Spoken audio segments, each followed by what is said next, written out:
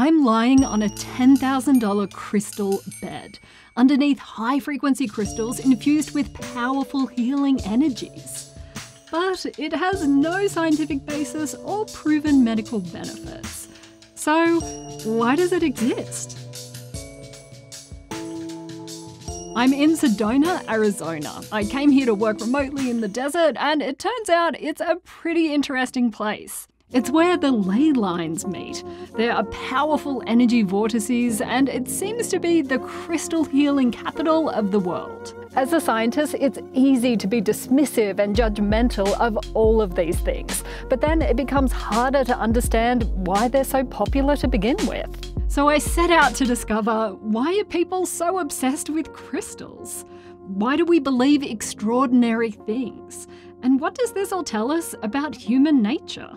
This video is sponsored by Music for Scientists, a new album that's a thoughtful artistic tribute to science and the work of scientists. You can listen now on your preferred music service with the link below. Whether you believe in their powers or not, crystals and gemstones are part of a billion-dollar industry, which means that crystals play a big role in many people's lives. As the wellness industry grows, they're endorsed by celebrities, a regular fixture at self-care Sundays, and a cornerstone of New Age beliefs. And a lot of people link crystals to their spirituality. A 2018 Pew survey found that 4 in 10 American adults across different ages and religions believe that spiritual energy can be found in physical objects. This concept has existed in First Nations cultures for tens of thousands of years, that natural objects can be spiritual or sacred, but only recently has it become big business. Still, our fascination with crystals is not new. The first records of crystal use by ancient Sumerians were for protection, to bring about good luck or put one in favour with a divine creator. Ancient Egyptians used crystals to ensure well-being and even buried their dead with stones to protect them in the afterlife. Crystals have an enduring history in many cultures, and just like the rocks they have withstood the test of time. In the realm of pop culture, video games have long made crystals the chosen artifacts for players to collect. Classic Disney movies feature crystal balls to predict the future or relay some truth. And even the Marvel Cinematic Universe embedded every power in the universe within 6 gemstones. Objectively, crystals do seem like really special objects. They're beautiful and heavy and rare. And rocks and ore play a part in everything from generating electricity to building nuclear weapons. So is it such a stretch of the imagination to say that you can buy clear quartz to aid in concentration? Rose quartz to build trust in relationships? Or amethyst to rid the mind of negative thoughts? Think about it. Even if this is plausible, throughout history the healing and protective properties that have been attributed to the crystal have not been proven by science or medicine. Factually, they have no benefits. Yet a lot of crystal enthusiasts believe in them anyway. And it's not just crystal healing, it's energy healing, light healing, and a whole bunch of other questionable practices that promise to recharge your soul or repair your cells. Crystal therapy has a good PR team. This is Professor Timothy Caulfield, the author of the new book, Your Day, Your Way, and the more aptly titled, Is Gwyneth Paltrow Wrong About Everything? But don't let people fool you into thinking that it has some kind of scientifically measurable power. While there is not any science to suggest that crystals can alter your mental or physical reality, a lot of people do report benefits. They report real changes. Crystal healing and energy healing is not going to reverse age your DNA. But for those who do believe, can crystals have a small but measurable psychological benefit? So I turned to YouTube and found Shannon from Reiki Gem Wellness. She was kind enough to agree to speak with an old weathered skeptic who has a lot to learn about the crystal community.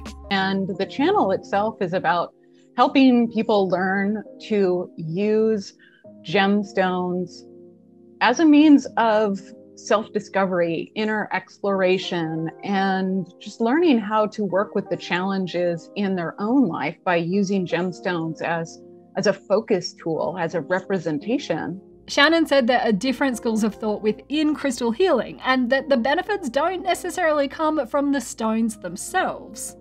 I think it comes from within, which is why I use the term crystal wisdom on my channel, just to make it a little bit more accessible for people. Like, this is about sitting and meditating with your gemstones to think about areas of your life.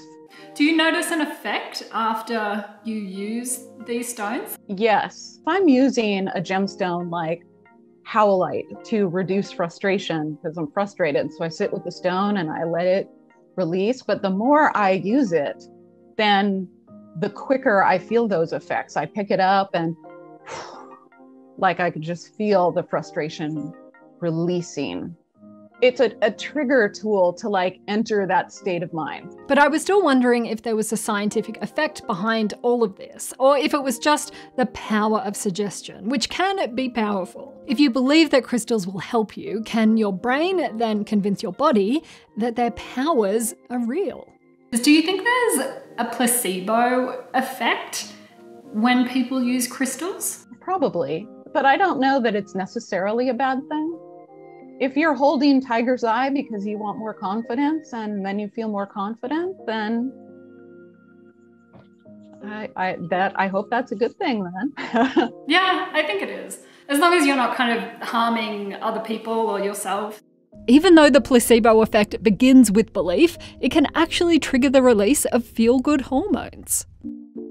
I spoke to a number of crystal healers and something became increasingly clear. Everyone was so calm and nice and relaxed. Even if it is a placebo effect, they are dealing with life way better than I am. Still, there isn't any research on how crystals affect our psychology, or vice versa, even though a lot of people actually use them for boosting their confidence or managing anxiety. And the more that I thought about this, I figured, why don't I do the research myself? So I turned to what I know best, the gold standard in psychology research, the questionnaire. First, I formed a quick hypothesis. People who use crystals experience lower state anxiety than people who don't. So at a given point in time, crystal users will subjectively feel less nervousness or worry or tension. So I used a short questionnaire that's commonly used as a measure of anxiety. It asks you if you're feeling calm, tense, upset, relaxed, and so on. Then I designed my own crystal use questionnaire to measure why people use crystals, how many, how often, and if they experience their effects. And I used the good old internet to send it out to a random group of people. Okay, I will say this is pretty dodgy research. You have to pay per participant, and I couldn't afford a very large sample size, and this hasn't been peer-reviewed by any other scientists or anything like that, like the research that I normally talk about on this channel. But I will say it is the first experiment that I have found that looks at psychology and crystal healing. And while some unsuspecting souls from across America were participating in my study, like any good researcher, I had lingering questions. Why do so many people believe that crystals are powerful? I want to understand. And I don't know what of, but I want to be healed. So I'm on my way to a crystal healing bed. Basically, there is this bed that is on top of a layer of amethyst crystals. You lie on it, and then above you, there are more crystals. There's 5 or 6 of them, and different colored lights shine down through the crystals to rejuvenate my soul. We will see how I feel after.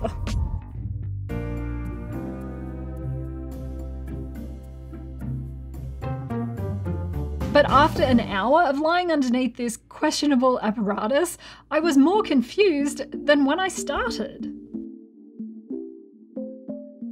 All right, I don't know where to begin. It was very relaxing. I got to lie down for an hour. There was some nice music playing. There were essential oils or incense or something. There was a cool sensory experience going on and it felt really nice. But right now, I don't feel any different whatsoever. I got hot while I was in there, so I took my socks off. But I got pretty bored just lying there for a long period of time. I just can't understand why people would pay so much money to do that, either to buy the bed or to do a session in the bed. Maybe it's me. Maybe I haven't convinced myself enough of the healing power of crystals. Perhaps I haven't built up a habit around them to train myself or condition myself to be relieved after I use them. Or maybe I just can't be saved. After a couple of days, the results were in. The average anxiety scores for those who use crystals were slightly lower than people who don't, but it's not really anything to get excited about.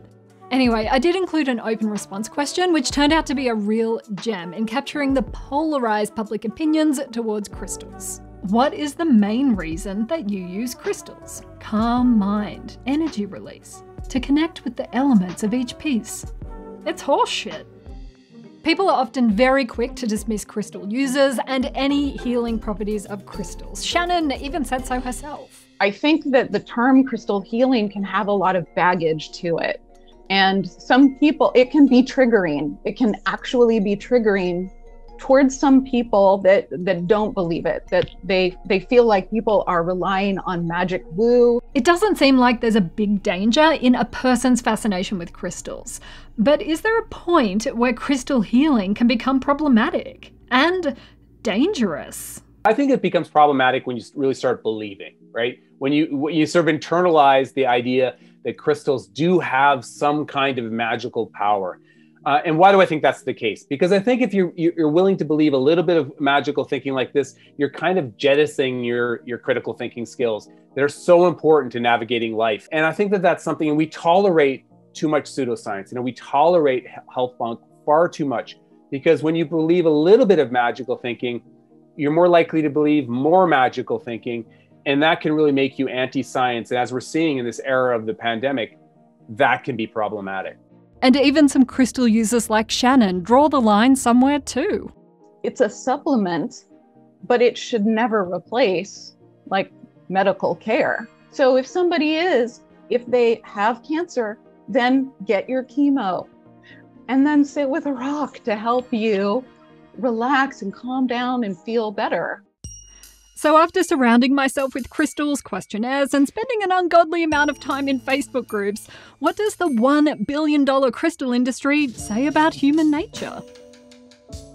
Human beings have a need to connect, to find meaning and purpose in our lives. And if we can't do that through other people or other forms of spirituality, many of us do turn to things like crystals. For a lot of people, crystals provide an alluring promise of hope where science doesn't have definitive answers, or perhaps where other psychological services aren't accessible. Crystals can be easily managed by individuals, and they're natural. Many crystal healing claims fall into the appeal to nature fallacy, that things of the earth are more justified, effective, and better for you, which isn't necessarily true. But even if it is the power of suggestion, crystals offer a path to relax, find love, build confidence, or to plant desires about prosperity. In an increasingly uncertain world, they're a stabilizing influence in people's lives. They can be collected, displayed, and give the user a sense of control. I think it's important to listen and get a sense of, what are they getting out of crystals or whatever alternative therapy that they are interested in. But as people experience small and increasing benefits and their beliefs are confirmed, the role of crystals can grow to become more magical. But at the same time, I don't think we should be patronizing. We should be honest about the science. I think we can talk honestly about the science and not shame people who are interested in this stuff. There are certainly benefits to being mindful and meditative and intentional and reflective, and we can see this in the benefits that people who use crystals report. But there is a danger in magical thinking, in that it can lead to a rejection of science and medicine. And that is where we need to be really, really careful.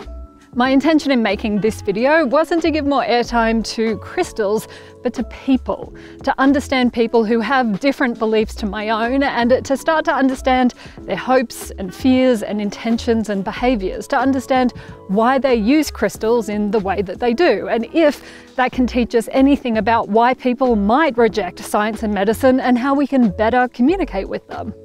At the end of the day, a crystal will tell you whatever it is you truly want to hear. Pseudoscience aside, there is a space between art and science that is being explored in the brand new album Music for Scientists that is out today. You can watch the music video for one of the songs, For the Love of the Truth, right here on YouTube. Please click through and say that you came from BrainCraft. The album was created by Patrick Olson, who was actually one of my very first patrons, because Patrick said he's concerned about misinformation and wanted to create the music as an artistic statement in support of scientists. The songs are really lovely, and overall, I think the album is a really nice tribute to scientists who do not get enough appreciation for their work. Patrick has been a big supporter of my work, so it's also cool that now I get to shout out his work. You can stream the entire album from the music service of your choice or from the Music for Scientists website, musicforscientists.net. I will put the link down in the doobly-doo. Thank you for watching. Please be kind to one another and continue to seek the truth. I have lost my voice talking about crystal healing.